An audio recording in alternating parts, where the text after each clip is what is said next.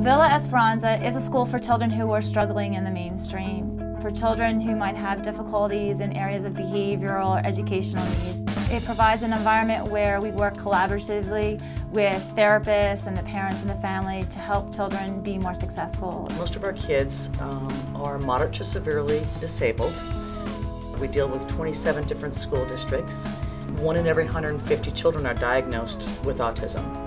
And that's pretty significant. We've seen a recent increase within the last probably 6 to 7 years, and that's actually not going away.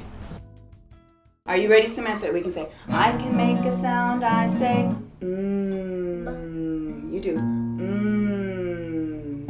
I can make a sound, I say, your turn.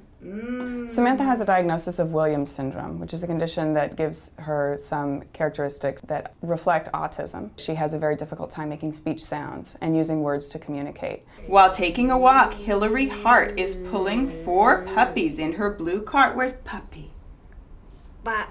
Puppy.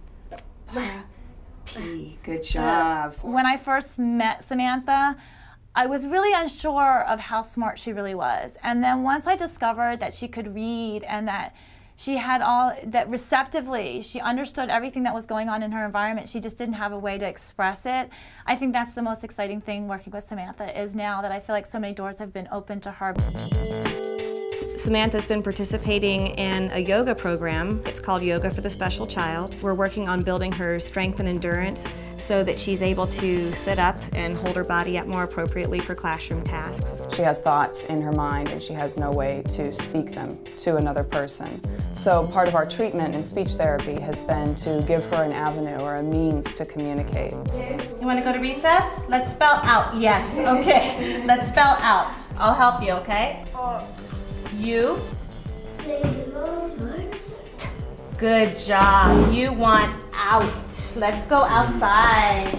After giving Samantha a means to communicate, she seems proud of herself because she knows she has a voice and she's being heard and responded to in the way that she wants.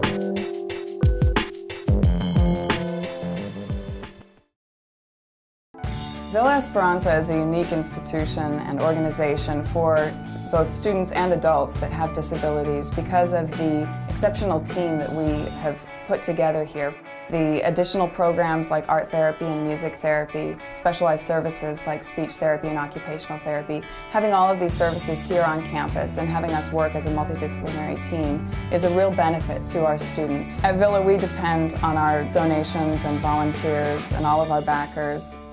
They're essential to us being able to do what we do. Donations are a big part of Villa, and they always will be, and we appreciate people and foundations and the community recognizing us as a leader in the community, being around 50 years and hopefully another 50 years.